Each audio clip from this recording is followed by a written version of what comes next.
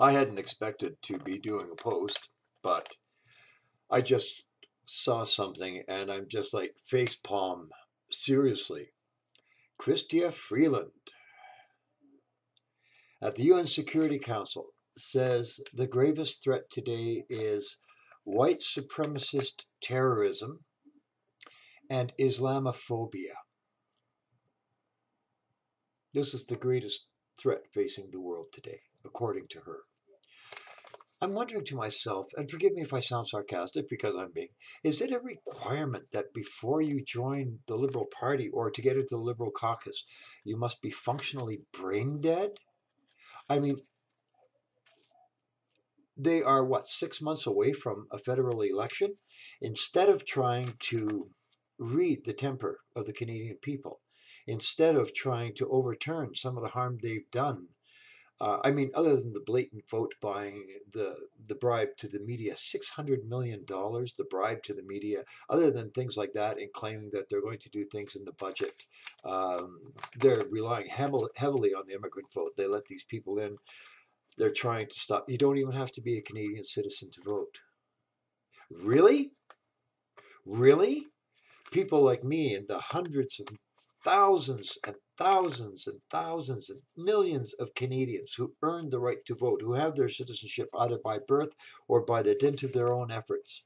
And he's going to give it to the immigrant population like a built-in voting bloc. Well, I mean, his father did the same thing with more class and more subtlety, but exactly the same thing, buying votes.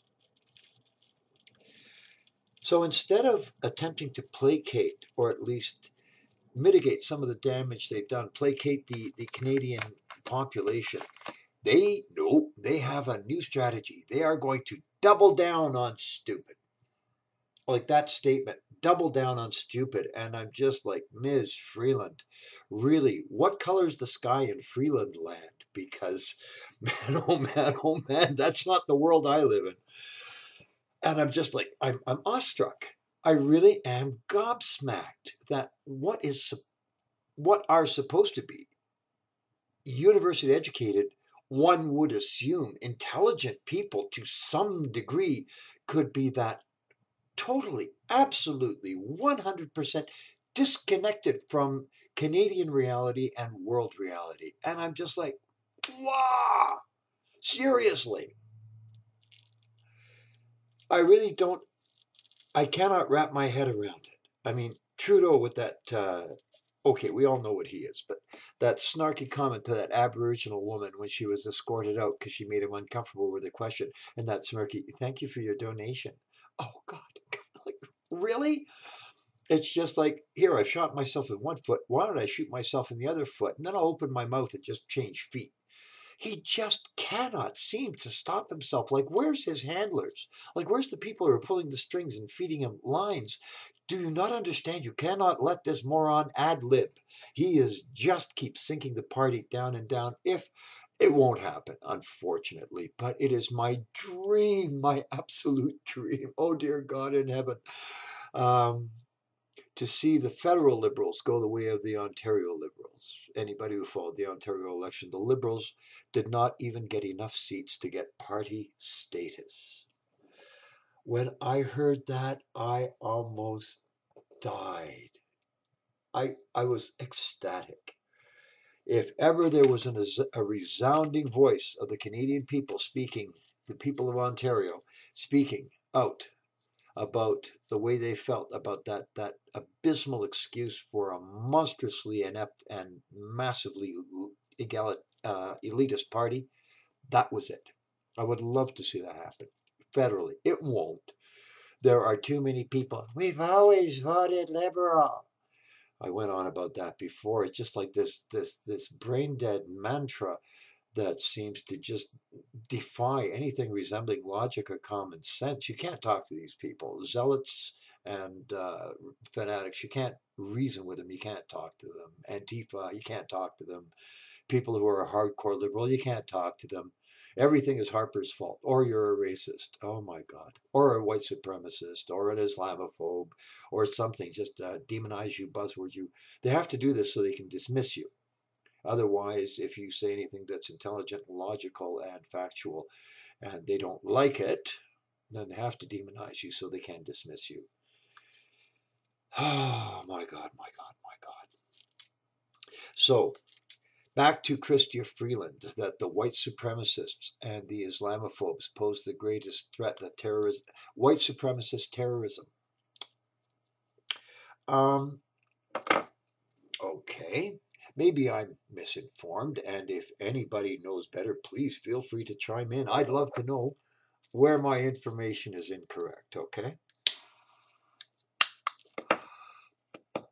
12 Catholic churches in Paris bombed and desecrated, burned and desecrated with feces, things like that. I wonder who did that. Probably some Islamophobe did it to pin it on the poor innocent Muslims, who of course would have nothing to do with such things, right? That's the way it'll probably get spun. Over probably 400 or 500 Christians now murdered between Nigeria, Egypt, Kenya, 142 in Kenya alone. Churches burned and priests and congregants murdered in the Philippines, the Catholics,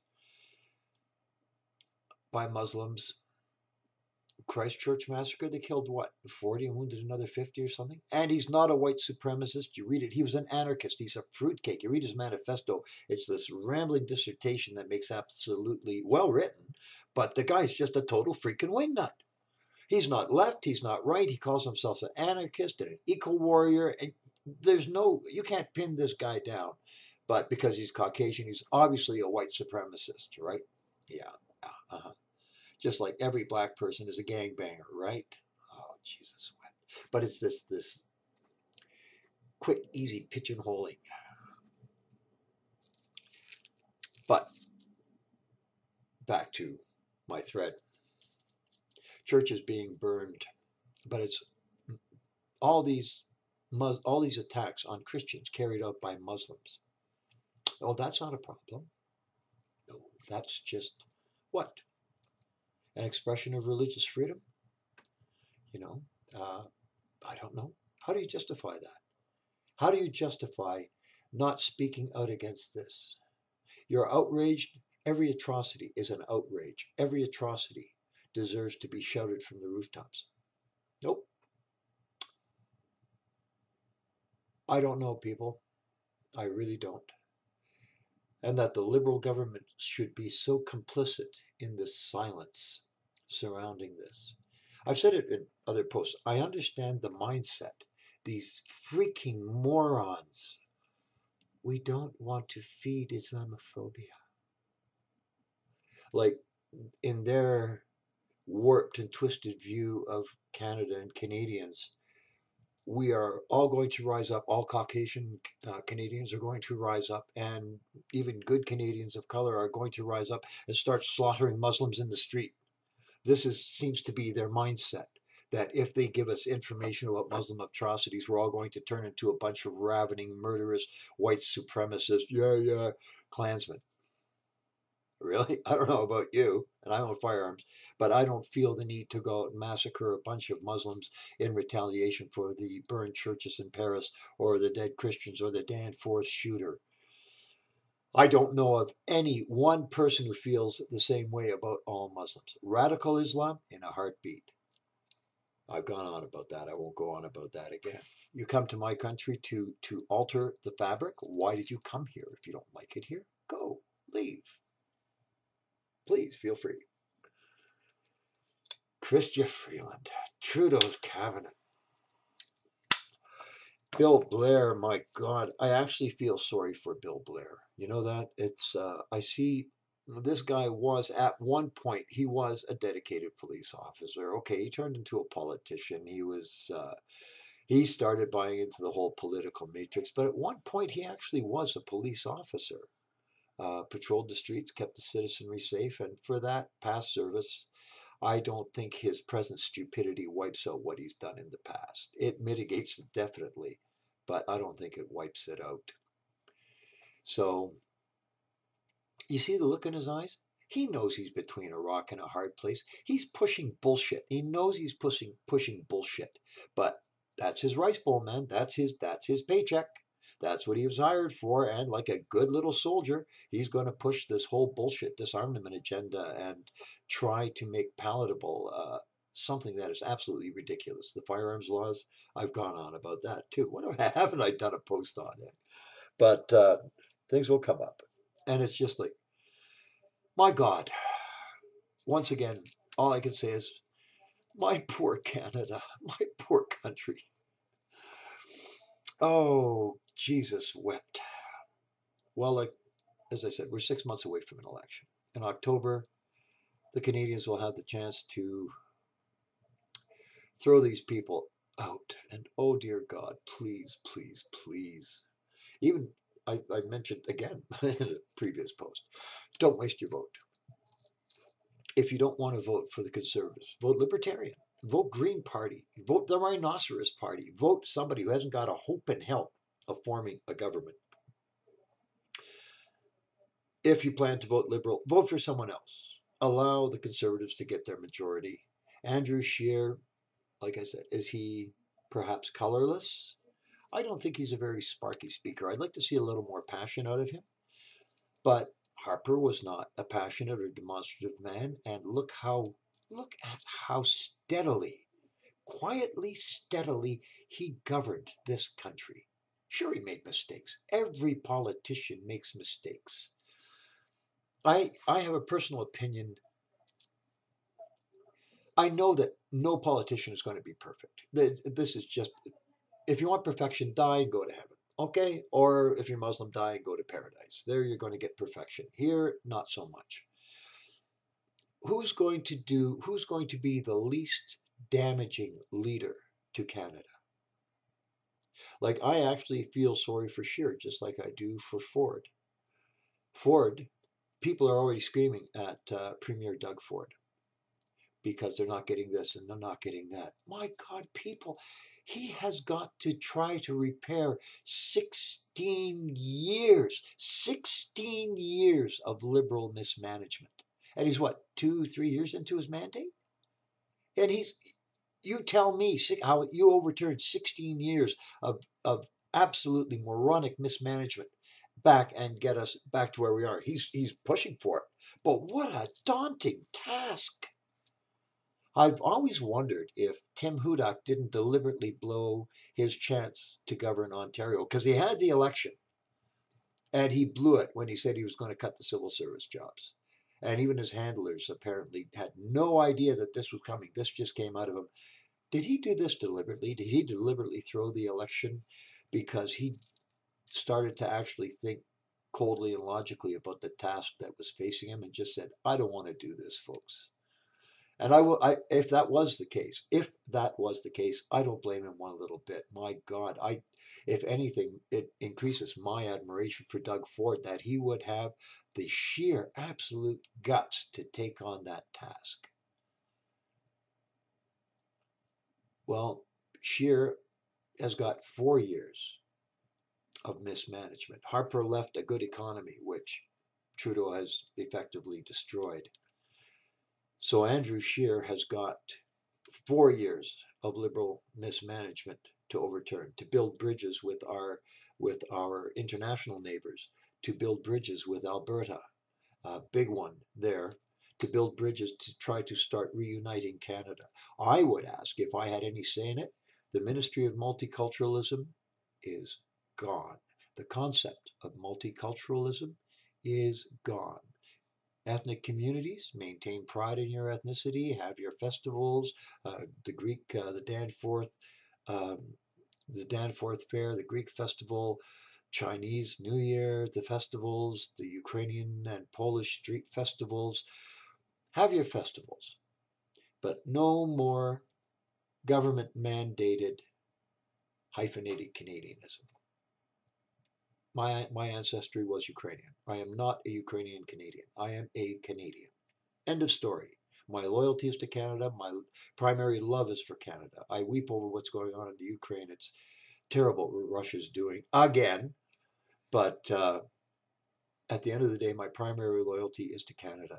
And my efforts are going to be put towards seeing a better Canada I'm on the back end of my life. What have I got to lose now? I'm a pensioner, right? So I just live. My pension comes in. I'd like to see it increase. That's one of the things Shearer should do. I mean, you worked for 47 fucking years. You'd think you'd get a little more than 1,600 a month. But compared to what the refugees are getting, that's the other thing that's really frosting me. The amount of money, and it's all there. Anybody who wants to check the amount of money that Trudeau's fleeing out of the country, frittering away Canadian taxpayers' dollars that should be staying in this country and benefiting the people of Canada. The veterans, how shamefully they're treated. The military, once again, fucked by the Liberal government, which they always have. What's in the budget for the military? Take a look at that. The Liberals are just a disaster for Canada. The Liberal Party of today is not the Liberal Party of my youth. I don't know where these moronic elitist monsters come from. But as far as I'm concerned, the whole lot of them, I'd put them all against a wall and shoot them. They're just a bunch of trees. Well, I don't know. Can you shoot somebody for being stupid? If it was deliberately cold-blooded, nasty, treasonous behavior, yeah, okay. But I, I rescind that. I wouldn't put them against a wall and shoot them. I would ship them all to Greenland. Here you go, building materials. Now, there's real world. Survive. Or not. But just get them out of this country. Honest to God, people. 6 months. 6 months. I've always said if I was in charge of foreign aid, foreign policy, I would not send out 1 penny of Canadian money, not 1 cent. I would ask these people, you want money? What do you want it for? Oh, you need farming equipment. We have farming equipment. We'll send you farming equipment. Oh, you need schools built? Oh, we'll hire staff and send you ship. We have building material. We'll send you building material and trained staff, carpenters to assist the locals, trained building tradesmen, electricians, plumbers, carpenters. What do you need the money for? And then give them the goods. And where actual money was needed because it was locally sourced product, there would be a Canadian administrator approving where the money went. There would be no more, oh, here you go. Here's $160 million of Canadian taxpayers' money. Burkina Faso? Seriously?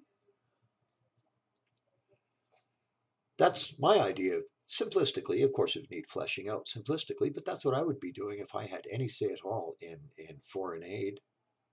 Demonstrate your need and tell us what you need. If we can provide it for you, we will. And if we're going to give you the cash to source it locally, it will be administered by a Canadian government official with his loyalty to Canada, not to your country. Oh, back to the Muslims. I strayed there. I believe it was Libya. One of the most absolutely disgusting demonstrations of Muslim idiocy was a bunch of prancing, jabbering monkeys defacing a Commonwealth war grave, war cemetery, knocking the crosses off, firing their AKs in the air. Why were they armed? Did they think these corpses were going to rise up and the spirits of the dead were going to come and attack them for defacing the cemetery? All the time screaming, Allahu Akbar, Allahu Akbar, while they're blasting away and defacing the cemeteries of these valiant and gallant soldiers who died to keep them free. So there's an example of the mindset. But of course, I'm a white supremacist, so you just can't take that. I don't know if you remember, any of you, there was a Christian fundamentalist in the States burned a copy of the Quran. Well, the backlash internationally from the Muslims, the radical Muslims, the backlash, the screaming. And I think he did, deliberately provocative. You're going to damage symbols of Christianity? There's your burning Quran. Fuck you. I loved him for that. I wouldn't personally have inflamed him like that, but I understand why he did it, and actually, I approve. You will deride, there is no religion but Islam. You deride every other religion and see that Islam is the only religion, as far as you're concerned, the deen, the natural religion of the Muslim Party of Canada or something, that new one that's come up. And you know some idiot's going to vote for him, some freaking Trinity Bellwood snowflake from downtown Toronto. Joe Cressy would probably. He's that stupid. So anyways, there's my ramble. So if you are Caucasian, or you have any critiques of Islam, according to Christian Freeland, you're a potential terrorist and you should go on a watch list. How does it feel that as a good Canadian, you're now all of a sudden a potential terrorist? Well, Ms. Freeland, go suck shit through a funnel, as we used to say in the military. Have a good day, my fellow Canadians.